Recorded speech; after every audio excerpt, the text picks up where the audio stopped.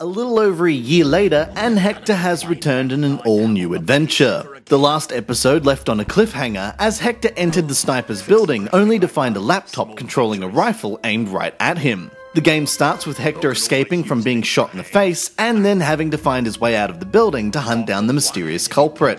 Control, while not perfect, is pretty intuitive. Dragging your finger along the screen will reveal hotspots that can be interacted with. 1 tap for look, 2 taps for using an item. Those who played the first game should be right at home, and newcomers will be interacting with the game's oddball characters and solving its puzzles in no time. Like the first game, the presentation is top-notch. The backgrounds are beautiful and the characters are amusingly designed and decently animated. What brings them to life, however, is the voice acting. From the barge-ass Hector to the wet blanket Lambert and all the street urchins and party chicks in between, the vocal work helps to sell the humour.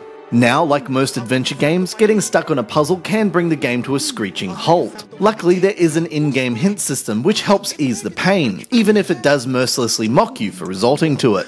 Aside from that, unless the adventure genre isn't your forte, or you're not a fan of the crude style of humour that Hector presents, this would be a fine addition to any iPhone gamer library.